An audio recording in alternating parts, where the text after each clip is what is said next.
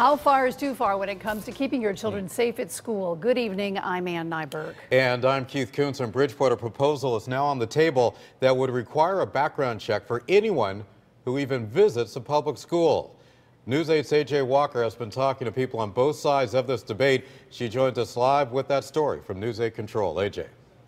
Keith and Ann, sources tell me the city of Bridgeport had already purchased 3 of the computer systems with a grant money about a year and a half ago before they even brought it to the public's attention, and that they didn't even discuss it with the Board of Ed. But today I spoke with Board of Ed members, and they tell me they have the final say on this, although the city already has money in place to purchase this system and continue to make this program a go.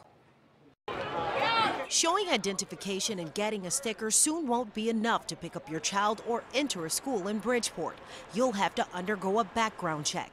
It's outraging some people in Bridgeport who say the new system called FastPass invades parents' privacy and hurts more than it helps. We feel it's a hidden agenda on behalf of the city to want to come in and collect data for unknown reasons. A city spokesperson claims that's not the case. The fact is, FastPass is solely dedicated to ensuring sex offenders don't infiltrate our schools. But on a brochure from the company, it boasts the background checking system will also be able to check criminal history, although city officials say that's not what they intend to do. It does not look at anything that has to do with citizenship, does not look at anything that has to do with criminal background.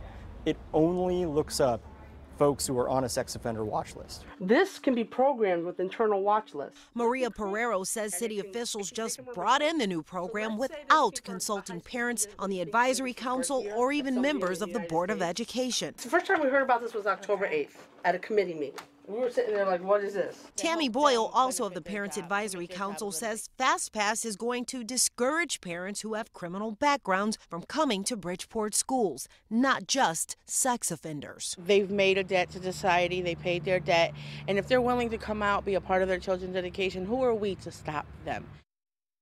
And a board member tells me they want to try FastPass out at Fairchild Wheeler High School next school year, and then if it's successful there, they will go ahead and try it out at other schools. But again, the Board of Education will have the final say on this program, even though the city has already done so much work on it without them. For now, live in News 8 Control, AJ Walker.